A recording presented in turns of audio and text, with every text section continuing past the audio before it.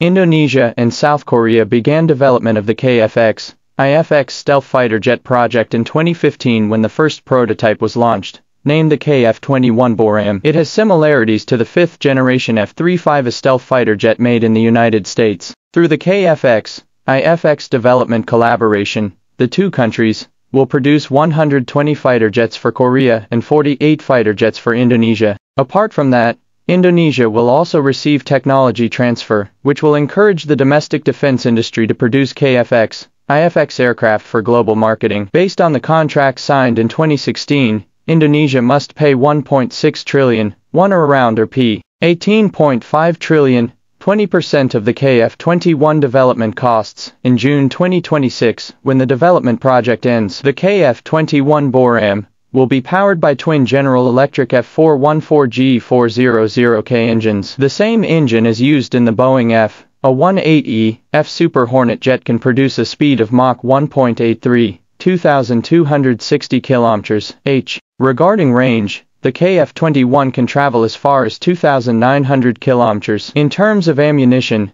the KF-21 is armed with 10 hardpoints, 6 under the wings and 4 under the fuselage. Then the MBD, a Meteor air missile, AIM-120 MRAM, Deal IRIS-T, AIM-9X Sidewinder. Meanwhile, for air-to-ground missile attacks, it is equipped with the Taurus KEP 350, RUP-65 missile type. Then the anti-ship missiles are equipped with the AGM-84 Harpoon. The fighter aircraft will be equipped with an ESA radar produced by ELTA, IRST and data link capabilities. Then, high-speed interceptor and supercruise capabilities, basic stealth technology, and multifunctional capabilities. The KF-21 is expected to become a mainstay fighter jet for the South Korean and Indonesian air forces and has the potential to be exported to other countries.